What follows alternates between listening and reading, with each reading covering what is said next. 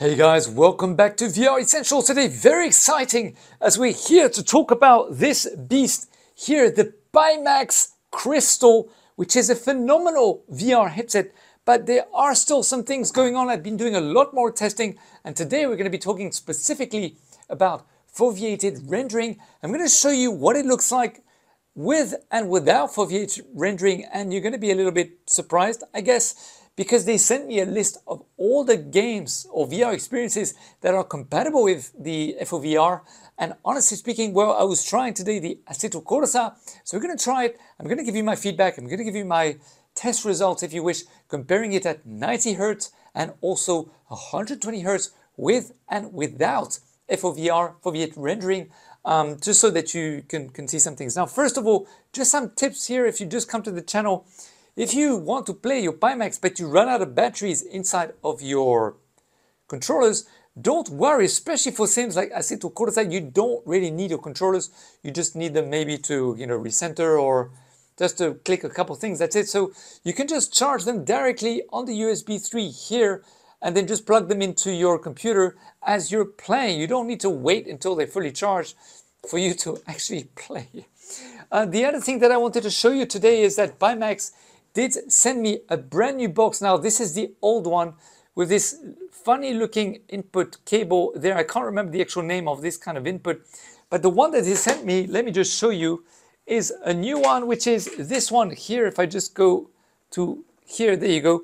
So they sent me the new one. Now the difference between this one and that one, let me just unplug the cables very, very quickly so you can see, is the actual box itself. I think it's an updated box now because it is a USB input. Now it's a USB input instead of the funny cable, which is here. There you go. So let me just put them one on top of the other so you see. So the bottom one is the new one and the top one is the old one. Let me just put it properly so you can see. There you go. So yeah, so the top one is the old one and the bottom one is basically the new one on the bottom, the old one on the top. New one on the bottom, old one on the top. All right, I got that correct. Now, I have to say that it is much better with this one. I definitely am saving some battery. The battery is definitely not going as fast as it was with that one, because with this, unfortunately, the cable would just always loosen up, always get loose, always have a problem. But with this one, it is fixed, no problems at all. And the other thing that I want to show you guys, another tip for you, let me just get the cables very quickly, is that when you, okay, let me just unplug the DP, there we go. Now, when you have the display port with the cables, make sure that the main display port USB is hooked up to the back. Don't hook it up on the side because, well, for me anyway, I've had so many problems, so many issues where basically the Pimax just does not connect whatsoever to the computer. And I'm like, what the hell is going on? I was testing for 2-3 hours. It took me 2 hours again to get it connected. And I figured out that basically it's because you have to put the main USB of the display port on this one here, then the main display port on the actual computer display port card, and then the other one, the less important one, on here. So you will know the most important one because you will hear a sound on your computer when you plug it in. It will sing, it will do ding, whatever it does to let you know that basically it is connected. And then of course be patient on the software because it might not say connected straight away. It says connecting, disconnect, and then connecting, and then connected. So, just be patient. But the moment that you hear the sounds, normally it should be okay.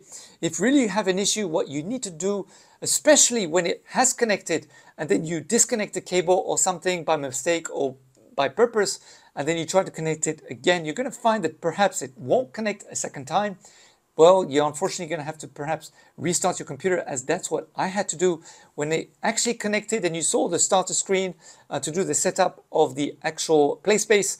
Then I had to redo everything because it wasn't connecting a second time. I had to restart the computer and then I didn't have an issue whatsoever. So just some tips there. All right, guys, let me show you now some actual footage side by side with the 90 Hertz of the FOVR with the no FOVR, and then I'm going to give you my commentary as the actual footage will be playing, and then we'll move, of course, to the 120 Hertz.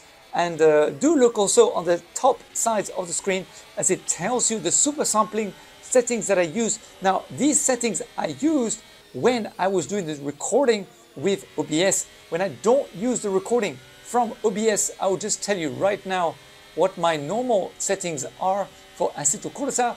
It's 5536 by 6556. I can go all the way to 250 or 300% with no issues whatsoever. However, there are some issues when the foveated rendering is turned off. So do watch until the end of the video. Of course, there will be quite a lot of information here provided to you. And also I'm going to show you what they sent me, Pimax, also in another box at the end of this video. And I will be doing more videos, of course, with that accessory that they sent me. So do hit the notification bell after you subscribe, everybody, and also hit the likes if you wish, if you will, please, so that this video gets promoted to more people and we can grow the VR Essentials YouTube community.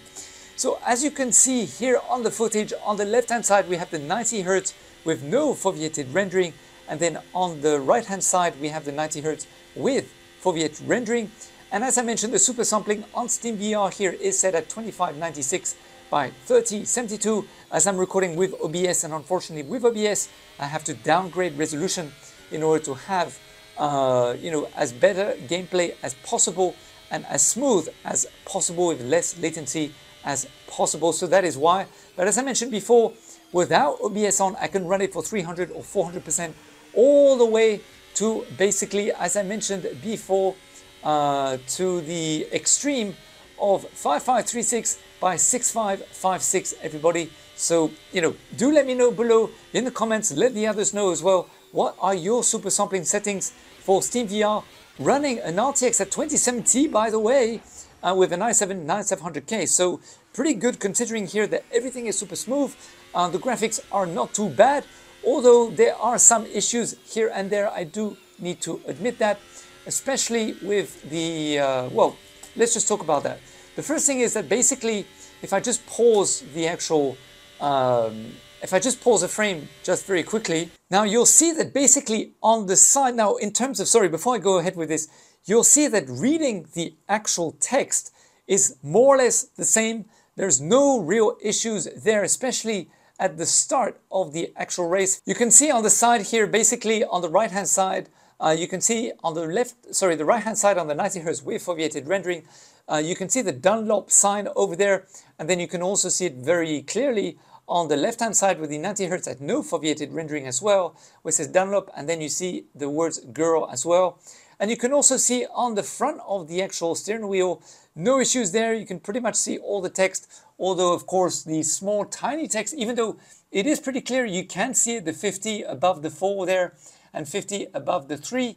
Also, I can see 18 and 18 in yellow there, although I do have to get close, and if you have a bigger screen, of course, it'll be much easier for you to see it. All the cars, everything is pretty much clear. There's no issues in the clouds. You can see the different textures and all these kind of things. So you might be asking me, well, what is the difference between the two? Well, to be honest, the difference is that, first of all, now there are some, jagged edges here and there, first of all, because that is because I brought down the resolution because I had the OBS, but that's not the difference. The difference between the two is that when I don't run the foveated rendering, to be honest with you, I have glitches, and it is not a cable issue because I did the same test using another frame rate and I have the same issue. And then when I turn on the foveated rendering, there's no more glitching. Now I was trying to get the glitch effect as much as I possibly could that resembles the actual glitch that I have on the headset, and it is not exactly the same glitch, but I put this glitch effect here just to make it very obvious that there is a glitch effect, because unfortunately the recording of the screen itself did not show the actual glitch itself. But the glitch occurs quite often. In fact, it occurs much more often than on the video, but I didn't want to put it on the video because I didn't want to give you a headache, to be honest with you. But that is exactly what it gave me when I was playing. It was just very uncomfortable. Every time I was moving my head, it's as if the cable had an issue. It was not connected properly to its socket or whatever, or something like that, and it was just glitching all the time. But when I had the foveated rendering on. For some reason, it just did not have any glitches whatsoever. And by the way, the foveated rendering was set on maximum. It was not set on balanced.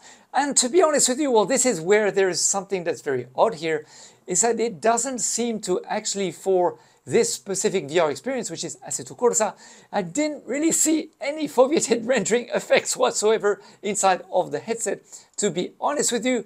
And I'm not quite sure why. I don't know why. I don't know if it's because the game is just not compatible. I don't know why they put it on the list. So perhaps they made an issue, a little slight oversight there. Maybe it's just not a foveated rendering compatible game, because of course developers, what they need to do is download the SDK, integrate it into the Unreal or Unity game or other game engine that they might be using in order for it to work.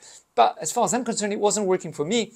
And also I did try turning off the eye capture, eye tracking. I turned it off. I also turned it on, and it made absolutely no difference for me. So guys, let me know if it's because I have an RTX 2070. If you have another kind of PC, let me know in the comments below whether you were able to have foveated rendering with that specific VR experience. I will go through the list of all the games that they actually have claimed that it works the foveated rendering with, and then try it with those as well and see whether there are any updates, whether it works or whether it doesn't. And let me know, guys, let the community know in the comments below as well whether it works for you on other games but perhaps not on this one. And if you could provide a little bit of story there as to what are the effects, what changes does it make for you if indeed it does work. Now, the differences between the 120 Hz and the 90 Hz, at the beginning, I really thought that there were no differences whatsoever, to be very frank. When you're playing the actual game itself, it's very hard to see the differences between 120 and 90 because it's not that many frames different, to be honest with you, especially when you're playing something so fast as Assetto Corsa. Already at 90 Hz, it feels very, very smooth. So when it's at 120, if it's smoother, then it might not be perceptible to the naked eye, let's say. But when I was looking at the actual screen recording itself, that's when I noticed some differences. For example, the first big difference that I noticed is that when the game is running, if you look on the very side of the frame itself, of the lens, let's say, like on the where the trees are on the far left-hand side, and you compare it to the 90 Hz now, on the 90 Hz, it's actually more pixelated and there's more ghosting. However, on the 120 Hz, when I pause the frame, you will see that the trees are almost perfectly, no issues there. It looks absolutely fine. They look very crisp and clear. It just doesn't feel like there's a lot of ghosting going on. And also, they're not so pixelated when compared to the 90 Hz. So that is first and foremost the biggest difference between the 120 Hz, and the 90 Hz.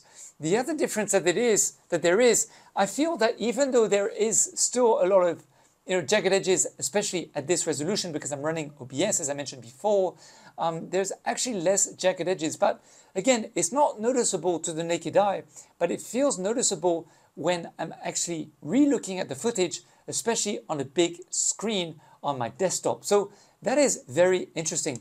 However, I have to admit that the foveated rendering, again, doesn't seem to make a frigging difference on this game when I'm running, whether I'm running at 90 Hz, or 120 Hz. It just feels like it's exactly the same, whether it's regardless of foveated rendering or not. So I don't know if there is really something going on there or nothing going on, or whether the difference is so slight that it's just not perceptible to the naked eye. Again, I'd have to ask Pimax for this as to why this game is on their list, as apparently it's supposed to have the foveated rendering working on it.